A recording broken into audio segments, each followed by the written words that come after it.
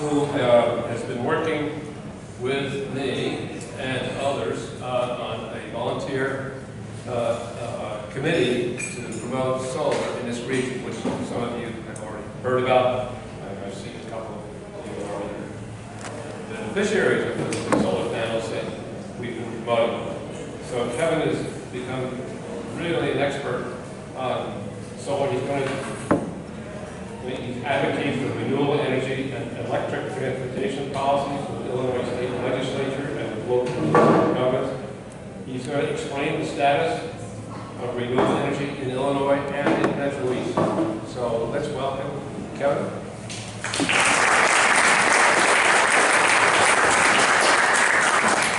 Thank you, Chris, and thanks to the Sierra Club for inviting me to do this tonight. It's always good to come up here and partake in the old bakery breweries wares too, by the way. So can you all hear me well enough? I'm not used to using a microphone. Usually I just speak without one, but I'll do my best. And if you have trouble hearing me, because I tend to do this a lot, off the microphone, just do this and I'll get the message. Might be better for you. So, yeah, my name again is Kevin McKee. I am a volunteer, as Chris mentioned, for several organizations that promote renewable energy across the state, one of which is the Illinois Solar Energy Association, and another of which is the Midwest Renewable Energy Association.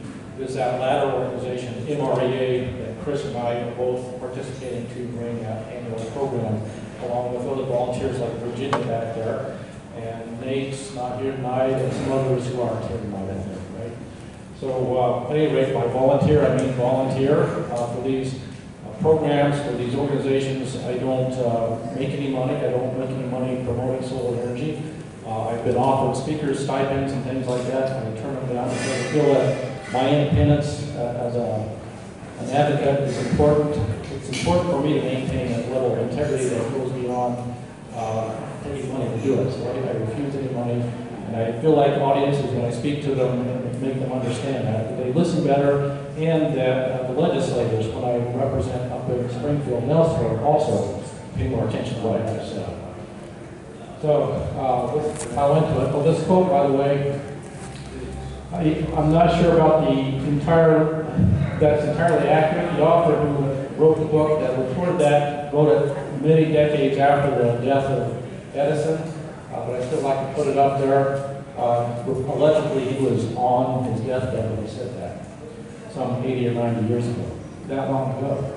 So we've been working at it that long, and we still got a long ways to go, as I hope that I'll show you tonight.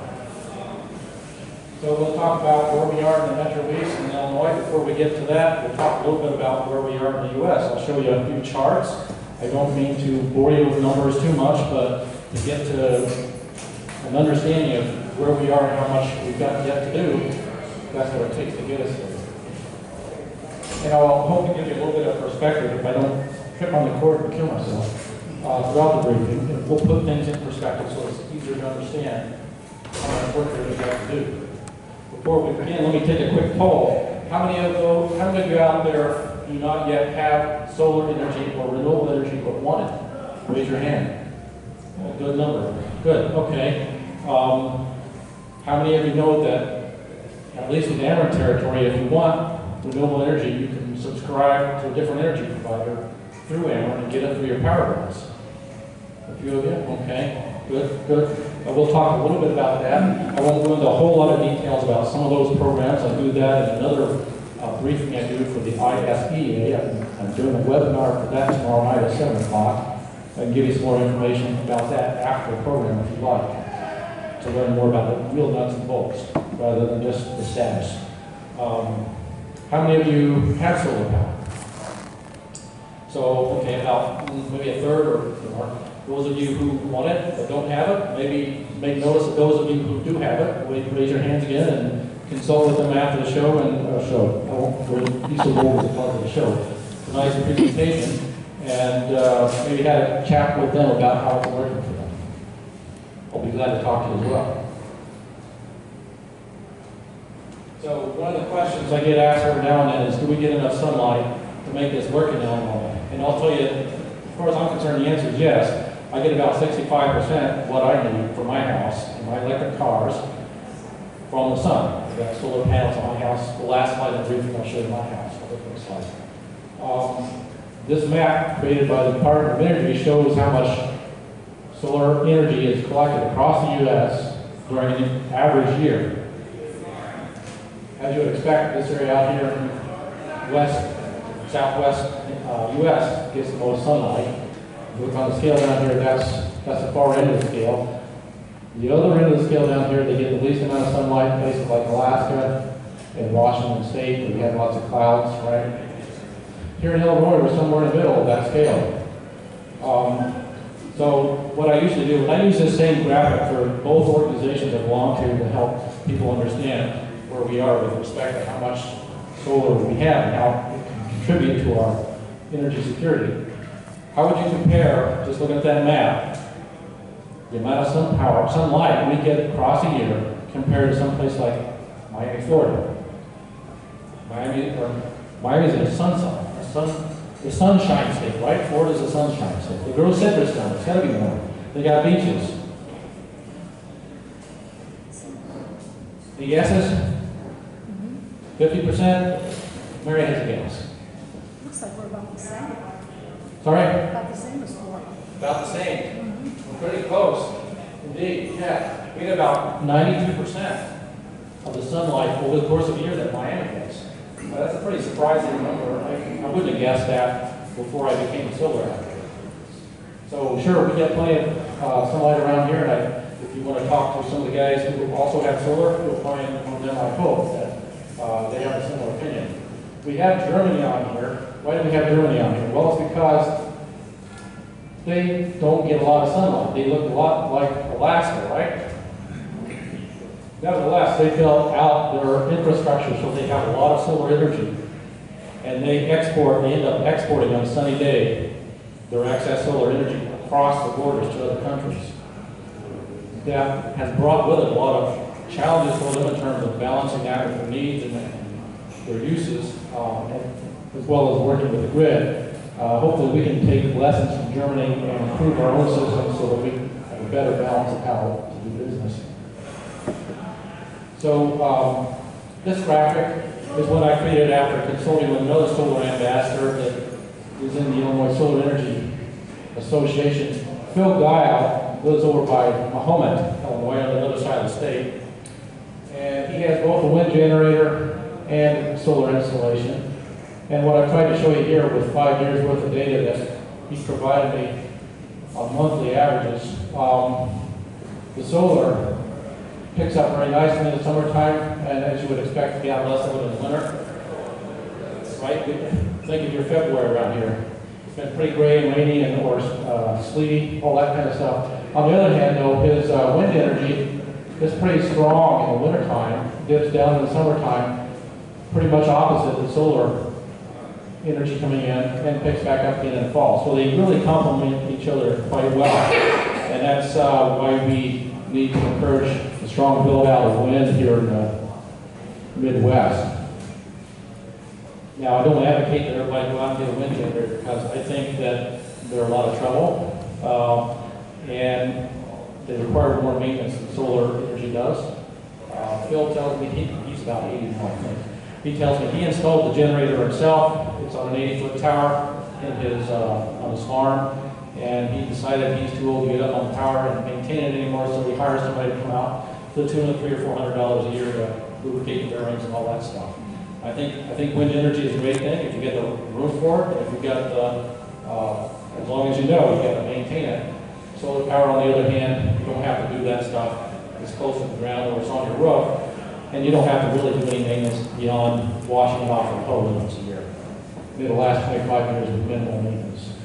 But just this graphic to bring out that point that here in Illinois, these are our major renewable energy resources. That's what we're going to try to build out.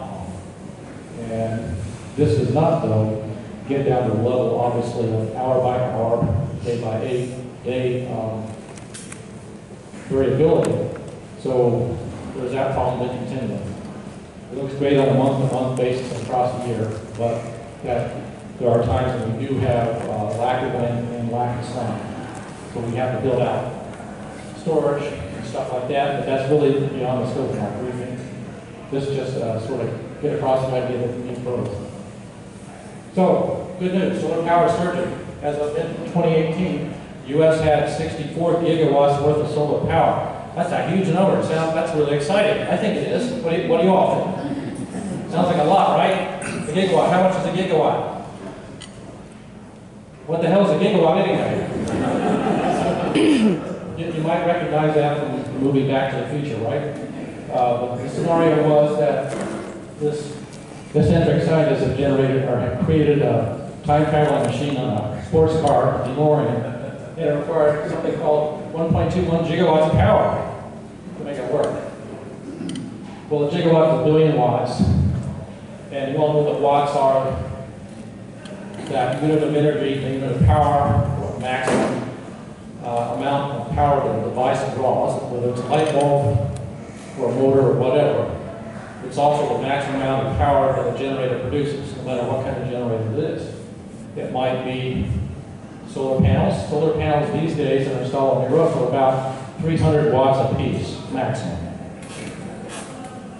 If you've got a generator that you bought from Home Depot to back up your house with, it might be 5 to 8 kilowatts. That's 1,000 watts, 5,000 to 8,000 watts. Throughout this presentation, we'll be talking megawatts and gigawatts and beyond that as well. Then you got your watt hours and your kilowatt hours. That's basically that maximum instantaneous power use or production multiplied by the amount of time you use it. So if you've got a 5 kilowatt generator, you run it for 5 hours, you get 25 kilowatts. And that's all the math I'm going to do for you tonight. This is elementary school math that we'll be using here. So thank an elementary school teacher that we got through that part without problems. So we'll be talking watt hours, kilowatt hours, megawatt hours, gigawatt hours in terms of how much power plants produce, or solar panels produce, terawatt hours, and even petawatt hours. That's the next level. We won't spend too much time on that. So that 64 gigawatts of power is enough to power about 12.5 million homes across the U.S. A couple million solar projects already. That's grown substantially since mid-2018. And we're getting a new one about every 2.5 minutes.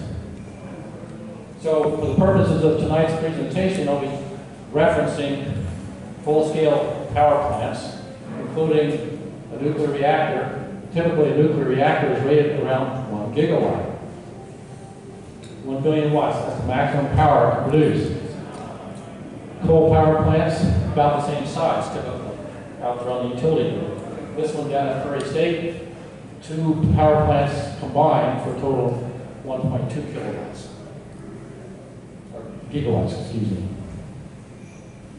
So, one point to keep in mind is a lot of this infrastructure, and even some of the older versions of this is a new plant, but older versions that are out there, all that stuff's aging quickly, and we've got to figure out over the next few years what we're going to do about these. Some of the nuclear reactors are about 48 years old now, and they were designed for 40 years of lifespan. So, a couple quick graphics to show you how far we've come in our energy usage. This chart since 1948 for U.S. energy usage shows the start. I guess that's a blue line, isn't it? I thought it was black when I picked it. This blue line up here is coal. King was coal for a long time, peaked in about 2007, then started dropping after that. That's in part due to things like the Sierra Club's Beyond Coal campaign, right? I don't remember when that started, but that's a piece of that. So give yourselves a hand, Sierra Club. You know, good stuff. Making progress. On the other hand, it's also partly due to the fact that we've seen an increase in natural gas coming from fracking and now competing with coal. We've seen that rising since the mid-80s, late 80s, excuse me. We've got nuclear power here in Brown. They've been fairly stable for the past few years, but an awful lot of reactors are aging and they're going to have to be replaced, shut down in the next decade or so, I suspect. Then down here we tend to have more of the renewable energies, small portions of what we use today. And again, a reminder, the nuclear plants built out way back here when I was in high school and college. Some of you the same. We'll take a, let me back up a minute. So the blue line here is wind energy in the U.S. Pretty steep growth curve since about 2007. And then fairly perceptible here is solar power, this red line right here. Let's take a closer look at those sources. Since about 1984, you can see the dramatic rise in wind power. And then solar power really has only been increasing since 2011, 2012. And what's the unit over there? 5,000, I think that's terawatt hours, trillion watt hours. Pretty substantial. Hydropower up here, pretty important source of power in the U.S., not so much here in Illinois. We'll see that in a minute. And we really don't have too many sources that we can exploit there. Maybe some river water, they're not nearly the kind of power that you'll get from a Hoover Dam, say. Right? And of course, hydropower comes with its own environmental consequences for migrating fish and whatnot. So, lastly, here's the pie chart for U.S. energy production, showing you all that in a nutshell for the last year for which we have data available from the Department of Energy. Coal, nearly a quarter of our use. Natural gas is now king. Nuclear energy about 20%. The rest over here is renewable in this sector. A little bit of biogas, landfill gas, oil, stuff like that over there. But solar 1.74% as of October and November. For total renewable, about a quarter of our energy budget on the grid. That's just the electric grid. If you combine nuclear energy, that brings us up to about 57.5. Nuclear being a carbon-free source of energy, it's going to be important, I think, as we deal with the climate crisis. We want to do whatever we can to avoid emitting carbon into the atmosphere or getting methane in the atmosphere from natural gas leaks for that matter. More about that in a bit. I may be the outlier here. I, as an environmentalist and as a renewable energy advocate, see that nuclear energy is going to be important for decades to come. We need it. We need to focus more on getting rid of this other stuff. That's going to be a huge battle. So what does it look like for Illinois? Here we are with coal about 25%, and then gas and oil about 12.5%, for a total of 37+% fossil fuel sources. Renewable energy, we got wind at about 7%. We keep seeing more wind generation in the north, especially the state. Keep hoping to see more come down south. We don't have quite the level of wind resources down here, but with the newer technologies, more efficient turbines, I think we'll see that soon. Solar power, we just broke through the 1% barrier this year. Awesome, that's awesome. We've got a long way to go though, right? We just broke through, and that's about 0.14 terawatt hours out of about 14.1 terawatt hours. All this from the U.S. Energy Information Administration. Hydropower, pretty minuscule. There's some pumped hydro storage up near the lakes, Great Lakes. They use excess power when it's cheap or whatever at night, or from renewable sources to pump it into a reservoir that's not too high, and then they release it during the day or when they need it to generate a little bit more power. It's not we just don't have enough terrain in Illinois to make a lot of advantage of it. By law, we've got to have 25% renewable energy by 2025. We say 25 by 25 in our advocacy business. But we're not there yet. What do we got? 9.1%. Long way to go. In 5 years. Don't think we're going to get there unless law changes to give us more incentives to build this infrastructure out. A little bit more about that later. Everybody hearing me okay so far? Okay. So now let's move on to the Metro East. Maybe why some of you are here. There are lots of exciting things going on around the Metro East. We've got schools going solar. We've got municipalities going solar. We've got fire departments going solar, and more than we can talk about here. Hundreds of projects, literally. First, I'll start out with solar schools. I'm aware of 5 going on in the Metro East. And by Metro East, I define that as Madison County, St. Clair County, and Monroe County. So a couple of them in the Belleville area, the Harmony MD School District, and then 3 of them basically in my hometown of Troy, or nearby, Silver Creek Elementary, C.A. Henning Elementary, and St. Jacob Elementary. I visited one of those sites a couple weeks ago to get some photography of the installation process. These are the solar panels going on the roof of Silver Creek Elementary. We're going to have about 350 kilowatts worth of AC. Between 3 schools, I think they're looking to save something like $1.5 million over the life of the systems. These kind of systems typically last about 25 or so years. In this case, the system's going on the roof, but in the case of the other 2 elementary schools, in the Triad School District, they're going on fields next to the school.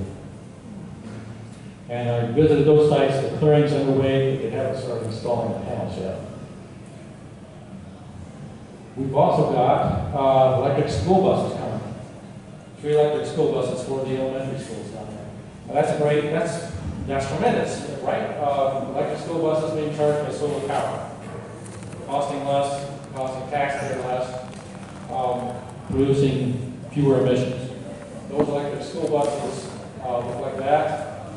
They're coming with chargers. I don't know what model that is, who manufactures that. I think they're about 24 passenger vehicles. The money for the buses, by the way, comes out of the Volkswagen settlement fund. The money that the U.S. got from suing Volkswagen over their fraud on emissions for their diesel engines is helping to build out our electric infrastructure in Illinois. Hope to see more of that. While we're talking about electric vehicles, this is kind of fun. Are we at a crossroads? Well, yeah, we're kind of at a crossroads where we need to see more infrastructure out there to support electric vehicles if we want to see more electric vehicles on the road and reduce that pollution, right? So in the city of Troy, the city council last year proposed putting in chargers at the intersection out there. If you're familiar with Troy, we've got the intersection of several major highways. There's I-55, I-70, I-270, Highway 40, and then there's State Road 162. All those crossroads interacting up there. And because of that, we've got hotels, we've got truck stops galore, restaurants, gas stations, you name it. Whoops. And so last year, it was proposed to put in some electric vehicle chargers up there to encourage overnight stays for people who drive electric vehicles, or to encourage people who have electric vehicles to just stop at least long enough to have a meal nearby. And that's what we really need to see built out across Illinois, say every 20 or 30 miles, just like we have for gas stations, right? They need to be closer than they are today. More convenient. This particular one is going to be set up at the Holiday Inn Express. And it's a partnership between the city of Troy and Southwest Electric Cooperative. They're putting up part of the money for it. And it costs more than you think of it. I think the city was putting up something like $30,000 or $50,000 for their share. There'll be 5 chargers, 2 high voltage chargers, and 3 of them are going to be level 2 chargers, I believe. That many of us use for today's shorter range vehicles. So, very cool. It helps with the mayor of Troy, those electric vehicles. He owns a Tesla, so he's aware of these issues with trying to drive cross country and the need to charge. So he's been a supporter of that. We're going to do a groundbreaking this week. I was invited to come out and be a part of that. Can you use solar panels to charge any of these EVs for the nighttime not so well, which would be solar panels for daytime charging? Sure, yeah. I have solar panels on my house, and we tend to prefer to plug in during the day when the sun's shining. I don't have to, I can plug in any time. But I still, this is maybe beyond tonight's presentation, but something called net metering makes it possible for us to export our excess solar energy we produce during the day out to the grid. We get credit for it, so that the credit comes back to us at night or on a cloudy day, and we get credit for the electric bills. You know, we're not producing solar power, we get that excess credit back to us. So also, the EV charger he's talking about here is not going to be solar powered. no, there's no solar power for this particular charger. If that's But the school bus chargers that are being put in, those are going to be solar powered. That's my wife, Peggy, back there. She keeps Sorry. it straight. So yeah, there will be no solar panels on site, but as we've been on the infrastructure in Illinois, you know, assuming we never get even remotely close to 50 or 100%, that energy ultimately will come from those other sources. Swecky, by the way, is interested in installing chargers up and down their network along the highway system. This is the first step in that direction. So, more municipal-related solar projects. Chris mentioned the Madison Fire Department, number 2 on that list there, 2017. These first 2 lines are older projects dating back as far as 2010. Willoughby Farm and Splash City were the first ones I'm aware of in the area really doing solar big time. They get a substantial amount of this power from solar. Good on Collinsville for moving that direction. They like Troy and Godfrey, not Troy, excuse me. Godfrey and where are we now? What is it? What town is this? And I did want to mention too that the Madison Fire Department was happened due to a U.S. Steel trust that the Sierra Club had some funding to do some air quality improvement projects in Troy, or in Madison, Granite, and Venice. So that was, there was about 4 solar projects that were connected to that U.S. Steel trust money. So that was kind of the early projects in the Metro East area. Oh, great, thanks, Gene. I did not know that. Yeah, thank you. By the way, I forgot to mention, ask questions anytime. That won't bother me. There'll be lots of time at the end as well, I hope. I mentioned that I'm a volunteer and I don't take money for what I do, but I occasionally take a beer. Thanks, Chris.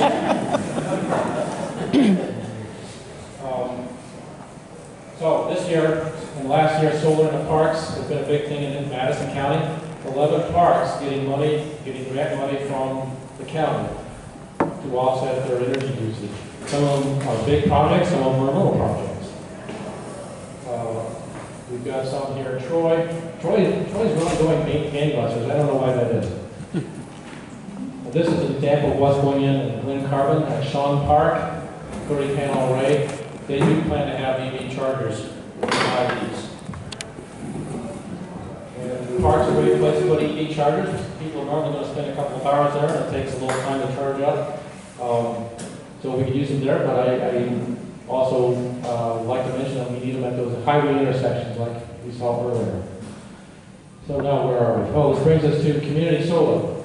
So community solar is a concept wherein a landowner can partner with someone who, a company that is in the development business for solar energy, and they'll put a solar farm on that property, and then they'll make it available to anyone who needs solar energy, renewable energy. You don't have to put solar panels on your house. I had this question placed to me earlier, well, what about other options? This is a great option that was permitted by the 2016 Future Energy Jobs Act here in Illinois. So in this case, we've got families who are subscribing to it, getting at least part of their energy. We've got businesses, nonprofits, your church, your YMCA or whatever can also partake in this. They won't have to put solar panels on the roofs. Now, there are some purists out there who will say, well, yeah, you can't prove to me that those electrons are going to my house. Well, yeah, you're right. But, you know, it's maybe kind of abstract, but I would argue, too, that this has no intrinsic value, right? It only has value if we believe it has value. So it's kind of the same with this, but what you're doing is helping build out the non-carbon energy infrastructure within Illinois.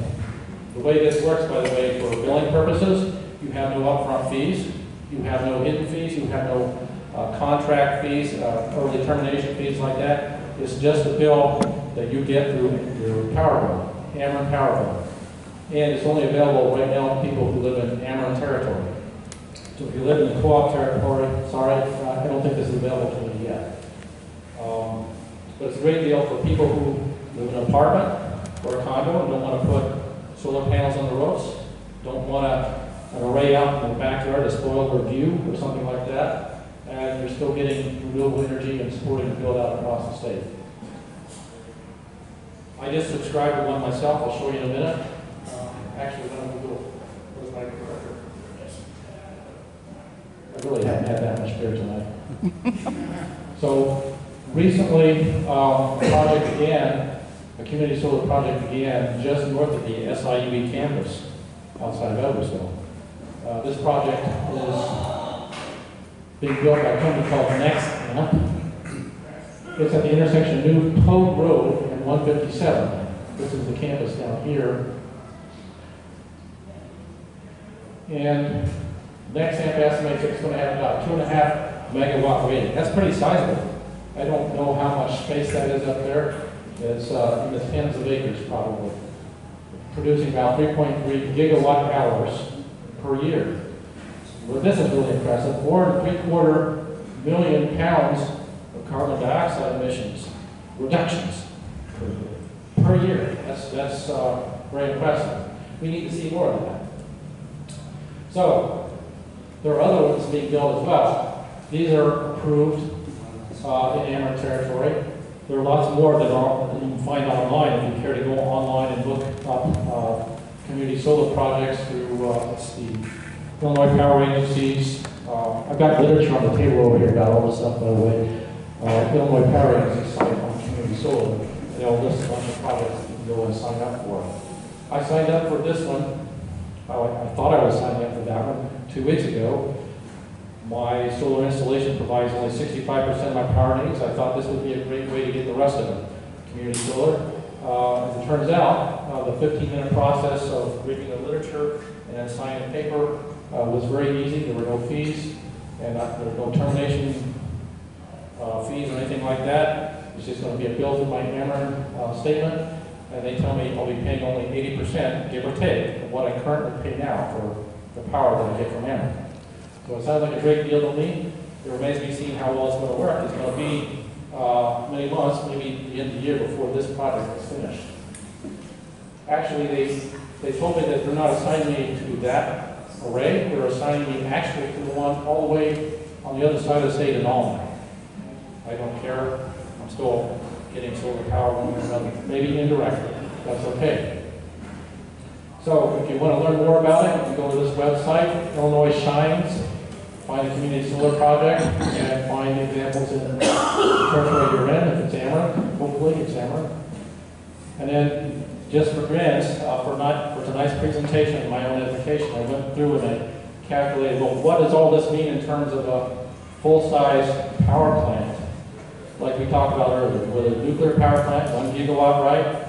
Or coal-fired power plant of about 1 gigawatt. Well, it turns out, as massive as this array is, it's going to produce maximum power output of 1/4% of what one of those power plants will produce. 1/4%. Across a year, it'll produce 1/20th of 1% of what a nuclear power plant or coal-fired power plant will produce. And as I was doing these, I double-checked the numbers, I triple-checked the numbers, and it felt to me like I was kicking myself in the crotch, because here I am a solar advocate and I'm undercutting my argument, right? But what I'm here is to give you the unvarnished truth. This is how it works. And oh, by the way, we need a hell of a lot more of this stuff. Is the bottom line. We'll see some more numbers like that as we go through this. Not to put out your enthusiasm, not to suppress your enthusiasm, hopefully though to help build your interest in making sure that we get more of this out there, and understanding that it's going to take a lot of work, a lot of perseverance on the part of volunteers, like some of us, and folks who reach out to the legislators to advocate for better policies. So let's take it up a notch. This is a bigger project. This is in Alton. This is at the old landfill over there by the mall. This is Route 3 right here. Route 67, Highway 67. This is an old abandoned landfill. It's a landfill that's been covered over with a clay cap. It's no longer being used. It's fenced off, it's got grass growing on it. What can you use one of these things for? You can't build on it, you don't want to put a school on it, you don't want to farm it, you don't want to build houses on it, things like that. You can't penetrate that clay cap where you allow rainwater in to leach out the contents of that landfill, right? This is a proposed project. It's not actually a real project yet. It's called a utility scale solar farm. When we put solar on something like this, it's called brownfield solar. The concept applies to any kind of contaminated property, whether it's an industrial site, a dump, maybe an abandoned coal mine, or an abandoned coal-fired power plant. What else would you use those things for? Because they're too toxic after they've been contaminated, even cleaned up by the EPA to EPA standards. You don't want to use them for a lot of things, but this would be a perfect use for them. You can build the solar array on the surface in such a way that it doesn't penetrate the soil. They're on racks, solar panels on racks that held down by weights. So this proposal by the Elton Cool Cities Committee was initially kicked off by a friend of ours called by the name of Nick Pendergrass, a relatively recent immigrant here from Washington, D.C., like myself a few years earlier. And he proposes to the Cool Cities Committee. You all are lucky to have a Cool Cities Committee here, by the way. We need more of them around the area, doing great work. And they've issued a request for proposals for contractors to compete against that contract. They are getting questions from contractors coming in, so that's good news. There's interest in it. They got approval from the city council to issue that RFP, I forgot to mention, so it's all official. They're not renegades going out there and like a couple of volunteers doing this stuff. We'd love to do that, by the way, but so it's bigger than that last thing I showed you, that community solar. There's enough space here for 10 megawatts of power. 10 megawatts of solar power. Let's do the math on that. How does that compare to a full-scale power plant? Well, it's closer, 1%. So we need a lot more of those too, right? Less than 1% of the annual production of a power plant. Okay. We just need a lot more of them. So, but right now, one of the challenges is we don't have the incentives to make it happen. Last week, the Illinois Power Agency that manages the incentives for all the stuff I've just shown you, they provide incentives based on a fund that they have. That fund's run out. Unless you're a small user of power who wants to put solar on your home or business, less than 10 kilowatts, like many of us have. Mine's about 5.5 kilowatts. There's still plenty of money in the budget for that. Anything bigger than 10 kilowatts, we're out of luck until we get the law fixed. That funds that budget. By the way, the SX, there's an acronym, I haven't explained that. Solar Renewable Energy Credits. Those are incentives that the state of Illinois uses to help fund and build out solar power, whether it's on your property or something like this, or what's going on at schools, or in the parks. That fund that pays for those incentives comes from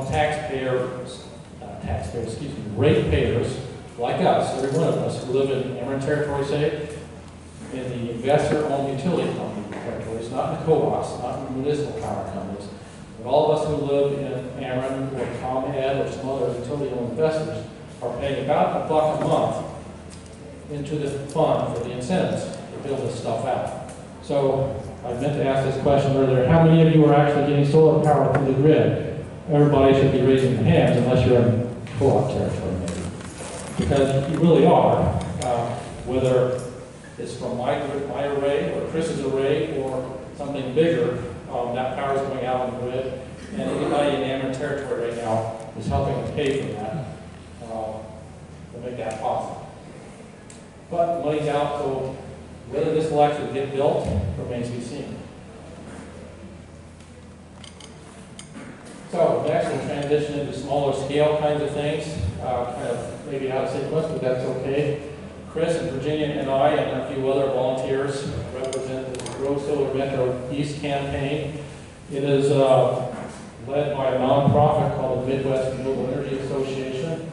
The Midwest Renewable Energy Association, like the other association I'm a member of, is all about promoting renewable energy.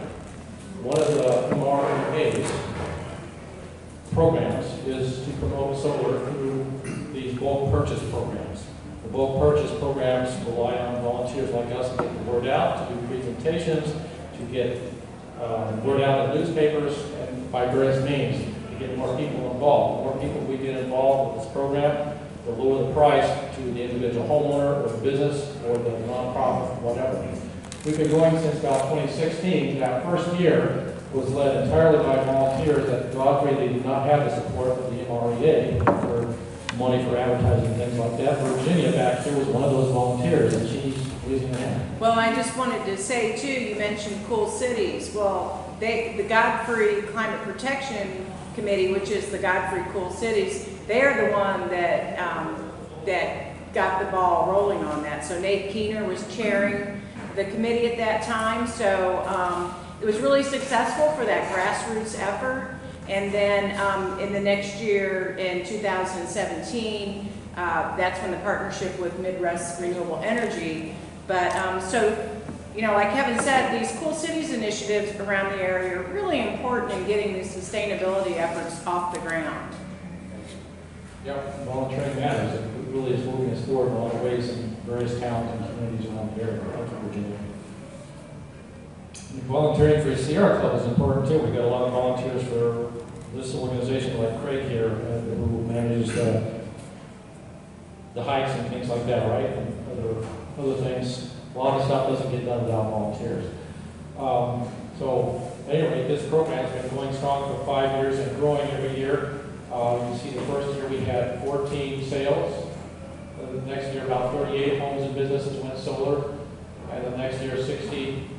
The name of the program's changed every year as we grew the program to encompass more territory. By 2017 it was all of Madison County, and then Metro East later, and full Metro East later, full Metro East, all the 3 counties, Madison, St. Clair, and Monroe, down by Columbia. Last year we didn't grow as much as we had hoped, and I blame that on the tariffs that are driving it, keeping the cost of solar panels artificially high from overseas.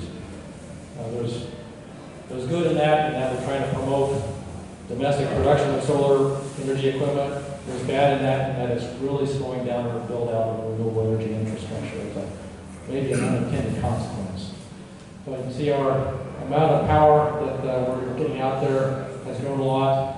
And I think I skipped over the fact that what we do as volunteers working with the MREA is we have a competitive bid process where we hire a very qualified contractor every year who is required to give a base sales price for installing solar for a very basic package. That base price is required by our program to be below that vendor's, below that contractor's normal baseline price outside the program. And then there are volume discounts as we get reach certain kilowatt thresholds of sales, so that there's a 1% discount, a 2% discount, 3%, and this year there's going to be a 4% discount, depending on how many folks decide to go solar for the program. So, and as I said, we always hire a very qualified vendor. This year we have yet to finish that process. We're working on that now. Hopefully begin our first presentations the middle of April. I think I'm doing the first presentation here in mid-April for this program. So, if you're interested, you can learn more about that program there. We have literature on the table up here too to point you in the right direction. And I have a sign-in sheet that you can sign in on so we can reach out to you and let you know when we're talking about this program. The estimates are all free. That's a requirement of the program. There are no obligations. There's no strings attached. The vendors have been, in the past when we hired, have been very reliable, very honest, and no, I'm not being paid for any of that. So, okay, this character here may look familiar to you. He's gone solar with this program a couple of times now. Repeat customer, repeat offender. However, when you want to look at Chris Cruza, that's his house. His first installation there. So we've helped about 175 people total, and that there are some repeat customers in there. And how does that equate to a nuclear reactor or a coal-fired power plant? Yeah, okay, you get the point. We've got a lot more of these to do. The MRA hosts or sponsors programs like this all across the Midwest. There are other organizations out there doing similar things to what we're doing. The hope is the more of us get involved, we increase these numbers and those numbers, right? So, yesterday I got curious, or maybe it was last week, I got curious and wondered, okay, how about all the Metro East solar installations that were approved for this incentive program from the Illinois Power Agency for solar in 2019. So I went on the map, I pulled down the data. It was kind of laborious, went through all the zip codes they have. It's online, by the way. You can go look up this interactively and see how many projects by type, by zip code, even by legislative district. If you want to see how many are in Shimkus' district or how many are in Boston district, you can take that and say, look here, Mr. Boss, we had this many solar projects going on last year, and we need to continue this.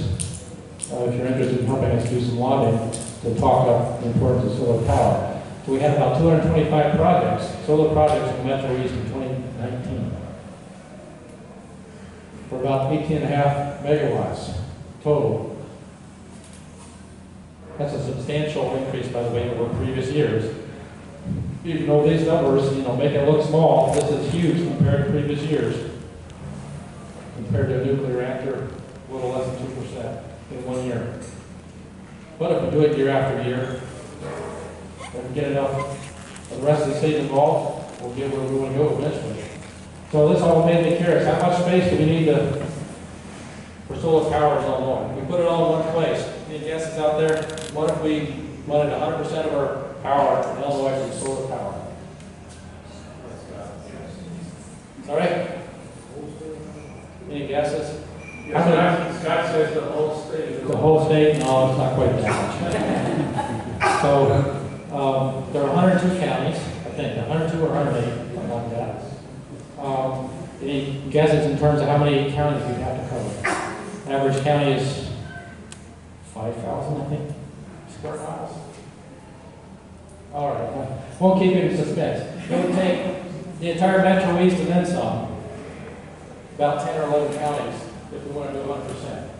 And that doesn't allow for roads or anything, that's just paths in between them. And using the standard rule of thumb in the industry of a quarter of a megawatt per acre.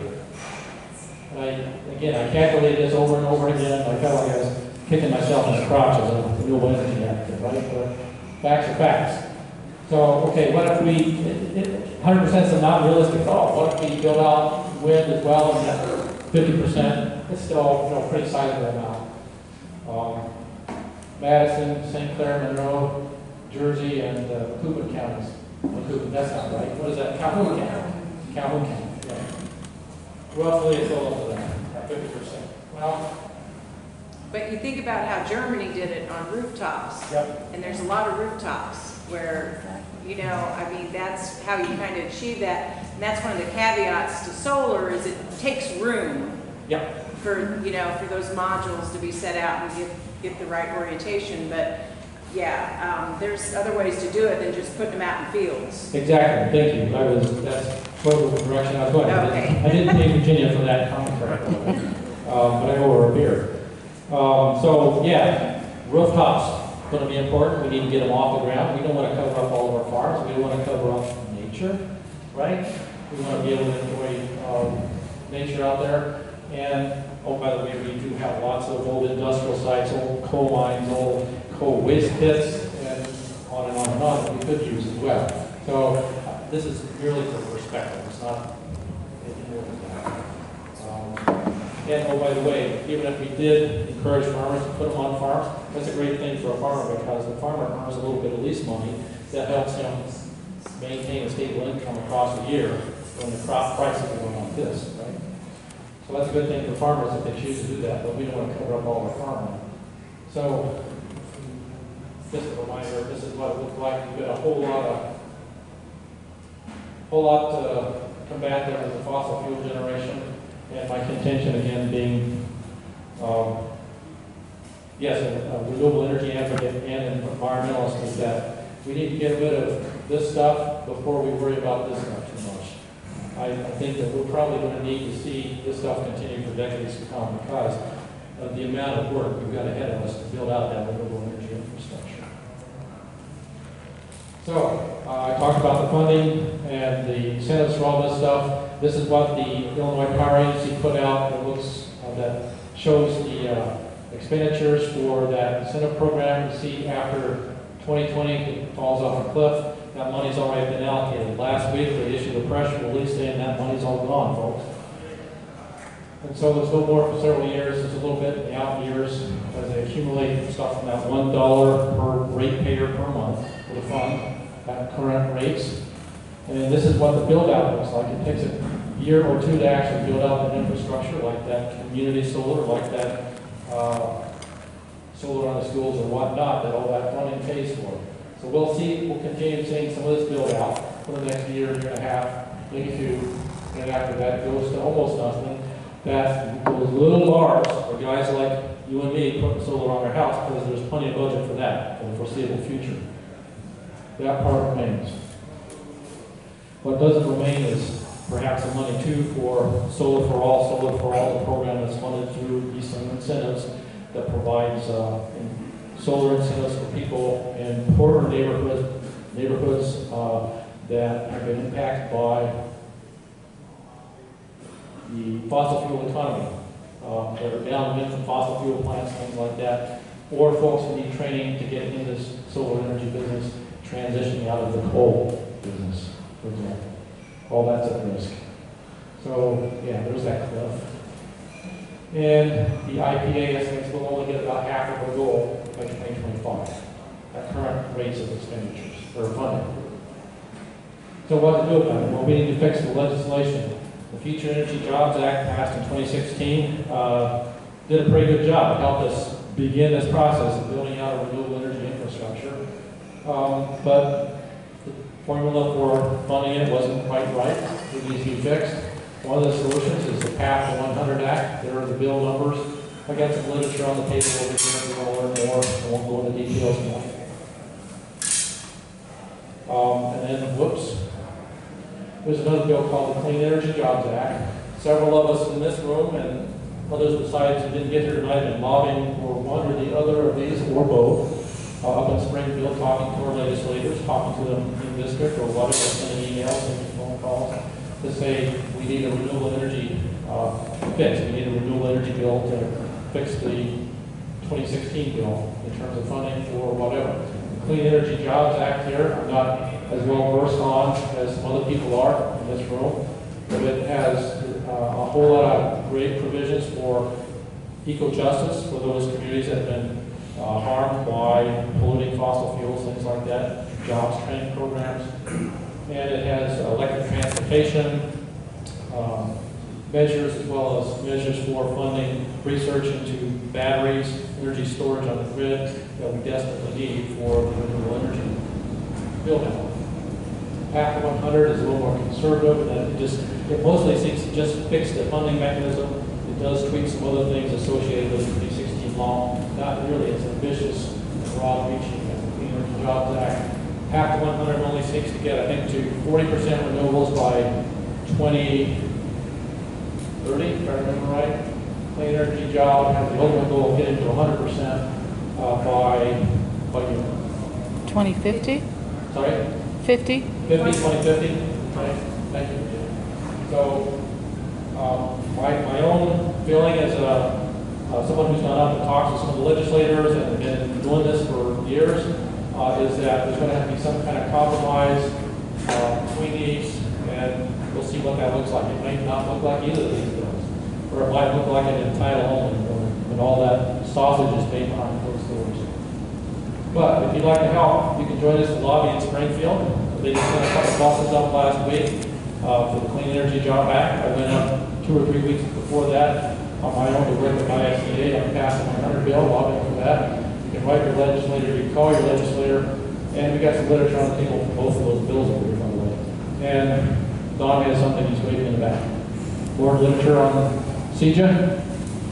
Yeah, this is a petition procedure. A petition procedure. All right, thanks, Don.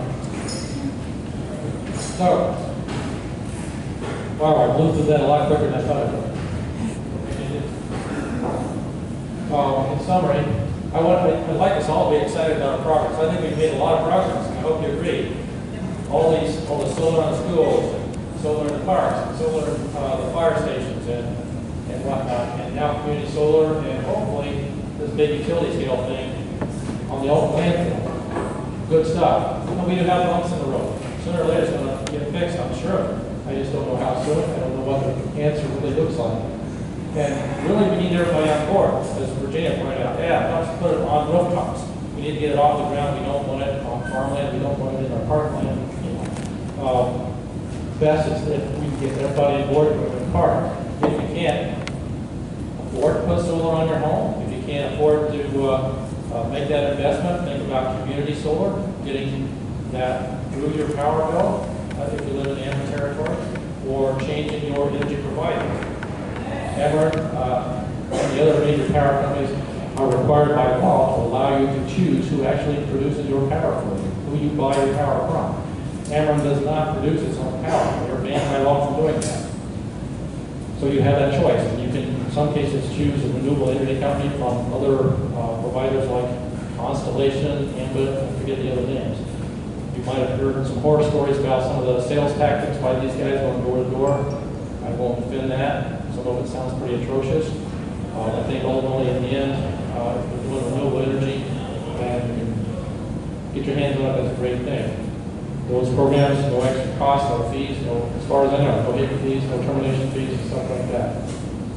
So, and then lastly, perseverance matters. It takes us all to get on board, and I hope you can play some role. So, thank you for your attention. I appreciate it, and thanks for your support for renewable energy and conservation.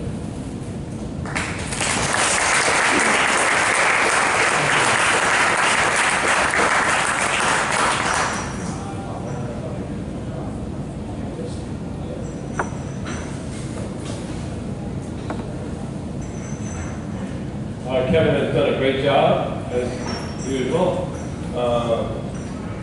You'll be seeing, if you go to the ProSolarMetroEast.com website, and you can do that by taking one of these nice cards. And I'm going to give, I know that Dave and Joe can't have solar, but I know that they can give these cards to all their friends in church. We have more of these cards back there. The whole idea is to go on the website, there's a lot of detail on how solar works, but also the sign-in form. So we're creating, this is the first year we've done this, we're creating a list, okay, of people who are interested in coming to a power house and learning about solar and possibly considering investing in solar. So we have more cards back there. I did read also, we talk about the political thing. I do have a sheet for those of you who want to sign up for our political action team list.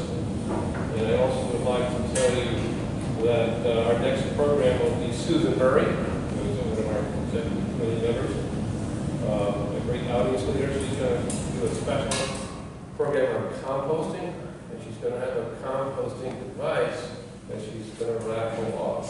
Okay, so plan on coming to that. That's April 9th. And then Susan has hooked us up with a woman from SIUE who's an expert. She's a botanist, I believe, to talk about chorus frog. I'm not sure about what chorus frog is, but it's May 11th. Okay, so please come. And Kevin, before you go, I know that Kevin likes baseball bats.